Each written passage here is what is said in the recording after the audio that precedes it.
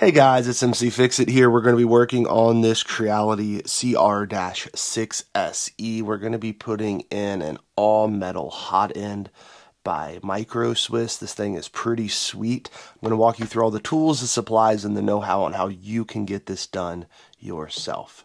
First thing you're going to need to do is go ahead and head over to their website.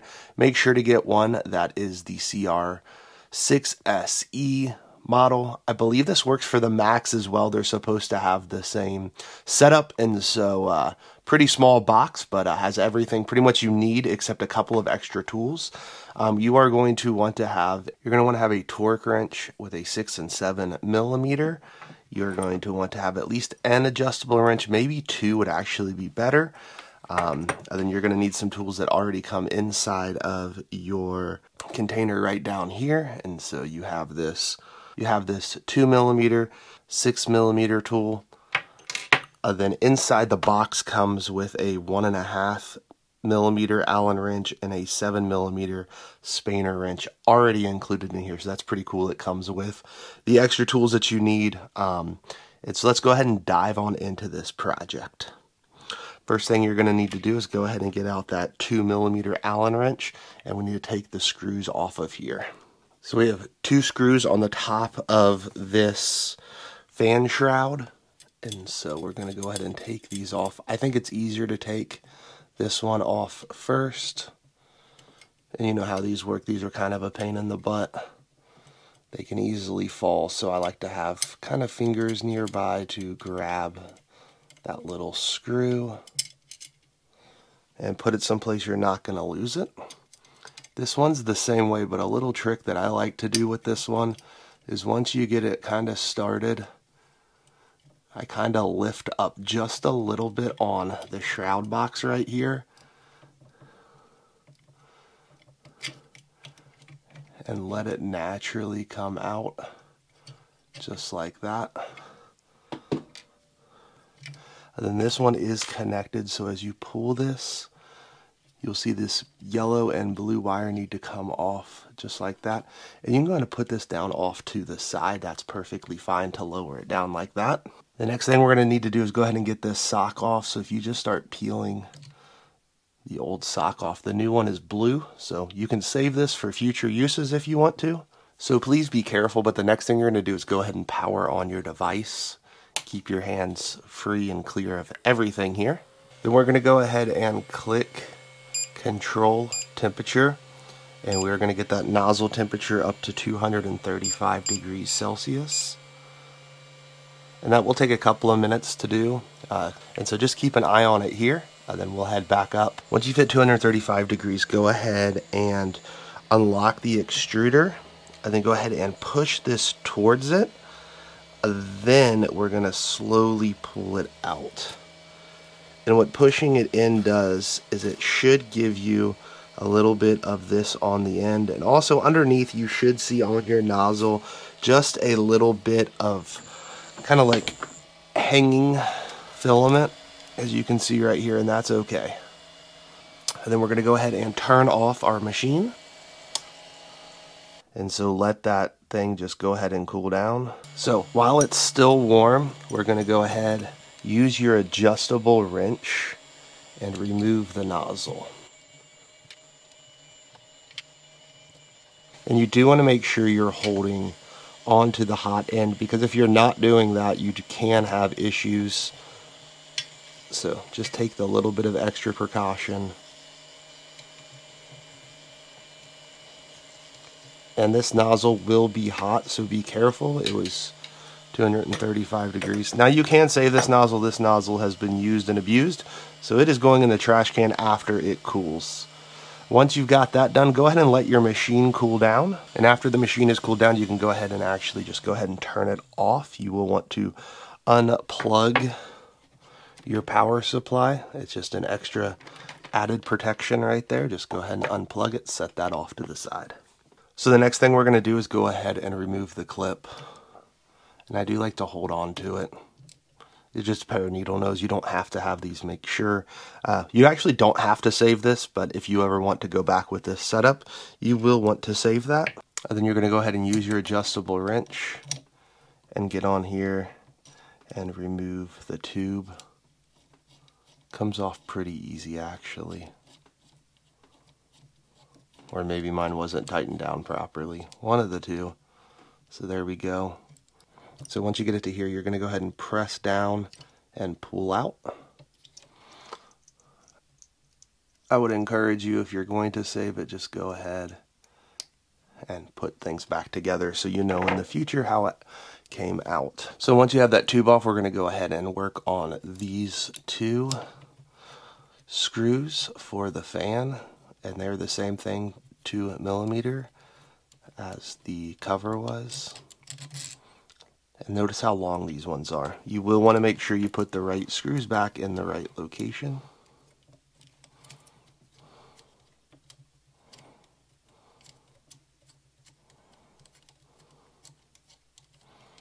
Also make sure to put your fan back in the right way. I'm just going to go ahead and leave that screw in there to help hold that together. No, I'm not. I'm going to go ahead and take that screw out.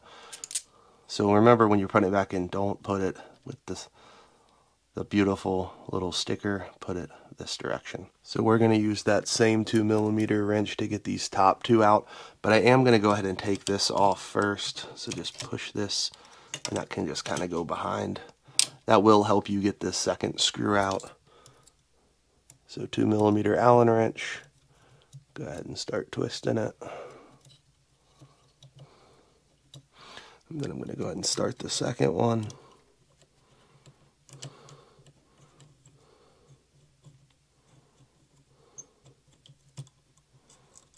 Okay, that one's out.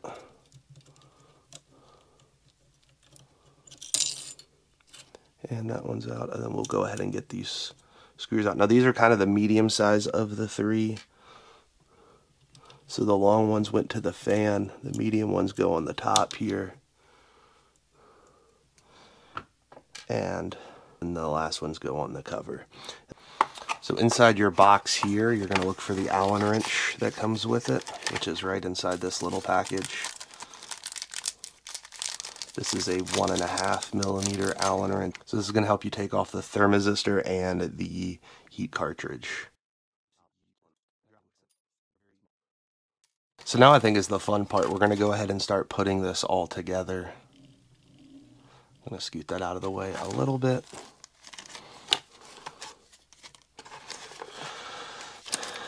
And kind of show you all the parts that it comes with. I would encourage you to make sure it is a true microswiss. There are some fake ones online. You can also get all the instructions right here. Get a little paper to do all that. And so it has everything you need to get started and to make some really sweet prints. And then it also came with this little Allen wrench too. So go ahead and find your titanium thermal brake and your heater block, and there's one that has 4 sides and there's one that has 2 sides. It is very important that we screw this in on the one that only has 2 sides, because this needs to sit on the bottom so you have the opportunity to tighten down your other components. It does come with this little wrench, and go ahead and put that on. Make it pretty snug, just like so. Should look like that. Again, that's the bottom, that is the top. So you're going to go ahead and put this in, and it is important, this line is also on the side that has this one right here. You have to find the little Grub screws, which come in this pouch, and try your best never to lose it, because they are so tiny, and it seems like everything is black.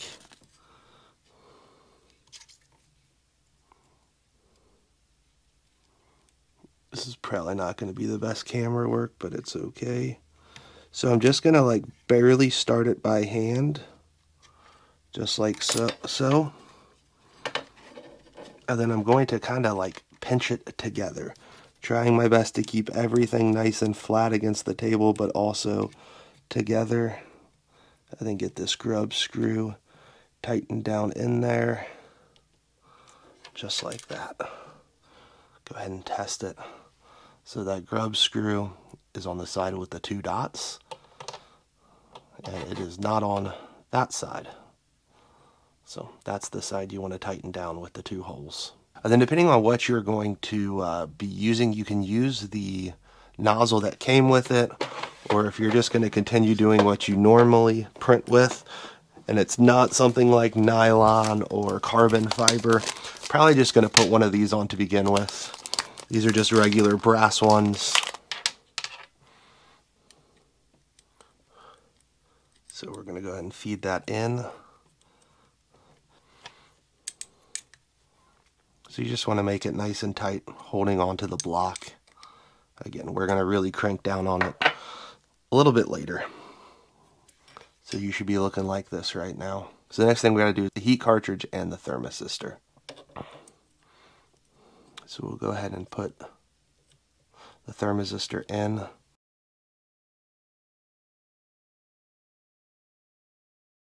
So as we begin to put this hot end back in, we do want to remember that there are 3 different sizes of those screws. So we need the middle size screws, and so go ahead and find those. Then we're going to need that 2mm again.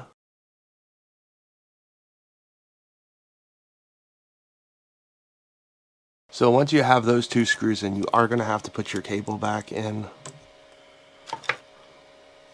So once you have those 2 screws in, go ahead and put your cable back in.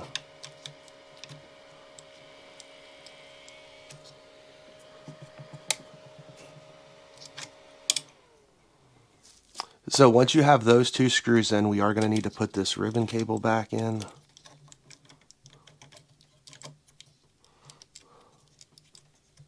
Make sure it's seated properly and locked into place, just like so. So we're going to go ahead and plug back in the power for our printer. And then we can go ahead and turn on our printer.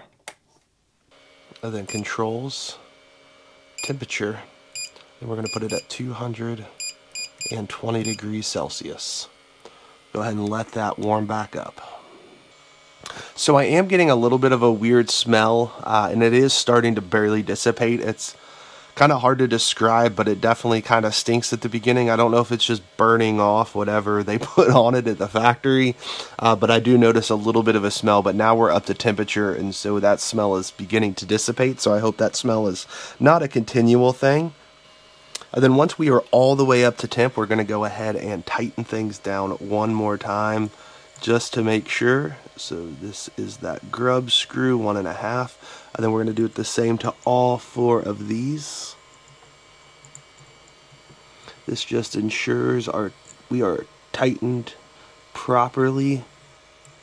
Without it being up to temperature, it is hard to guarantee, so that's why they have you do this.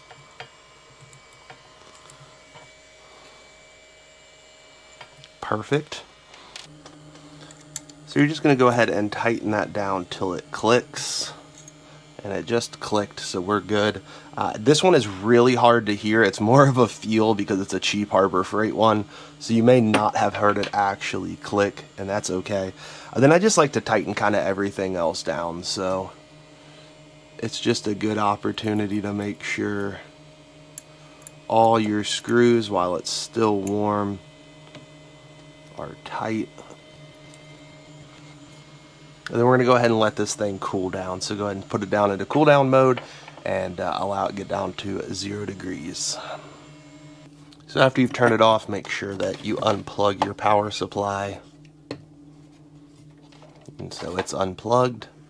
Next thing we got to do is go ahead and put our fan back on, and this is going to use the longest of the 3 screws. And this little clip right here needs to be facing the wall.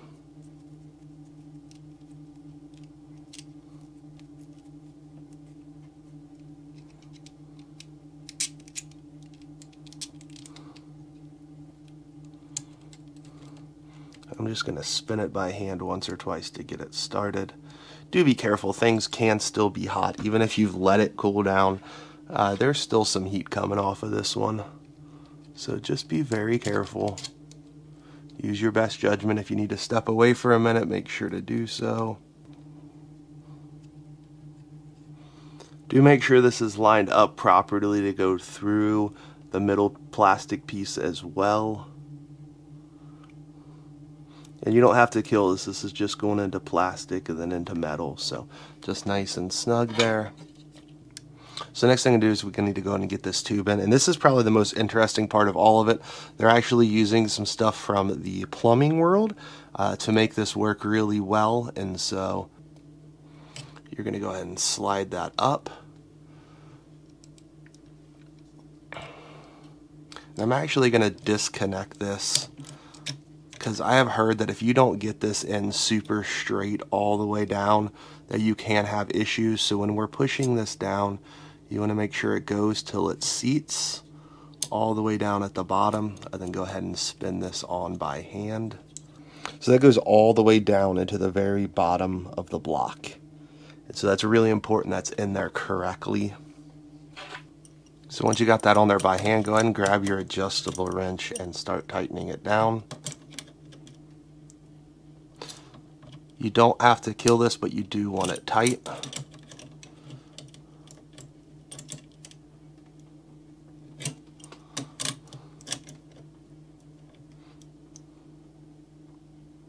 That right there will do. We're going to go ahead and hook this back up and in.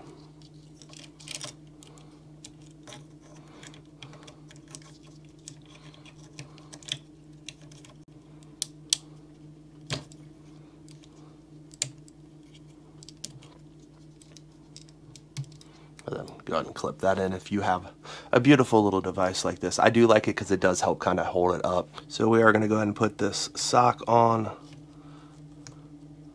And it goes with the big opening on this side and the small opening on that side. So there's really one last thing to do, and we're going to go ahead and put this back on. So go ahead and put it behind that blue and yellow wire behind that little clip there. And we'll go ahead and kind of slide this up into place. Just like that. You have those two little screws. And here's a little trick as well. While this is still kind of down, go ahead and put this guy in. This is the one on the left. I find this one to always be the harder one, and so if you can just go ahead and put that in. I haven't tightened it all the way down yet, just got it started. That allows you a lot easier than trying to feed that through, which just doesn't seem like it works very well. Then tighten it down.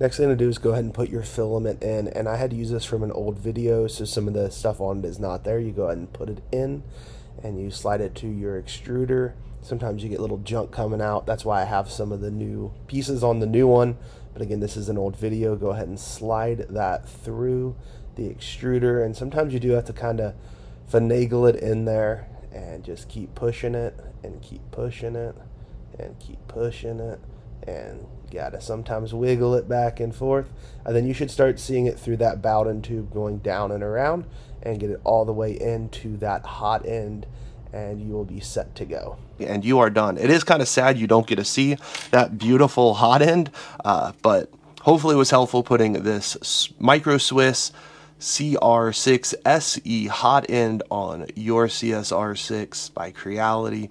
I believe this works for the Max as well, but pretty easy fix. You will want to make sure you do a couple of things. This is really important. When you are in whatever slicing slicer settings you're doing, you're going to want to change the reaction amount to 3.5 millimeters at 35 millimeters a second. That's really important that you do that. And then also, I'm using just a basic hot end, but if you're using their all metal hot end that they provide, which I will be using soon, it does say you'll need to increase that by 5 to 10 degrees Celsius when using. So that is important to know when you're doing some of those cooler carbon fiber prints and things like that. I hope this was helpful. If you do have any comments, go ahead and put them in the comment section below. Thank you guys so much for watching today.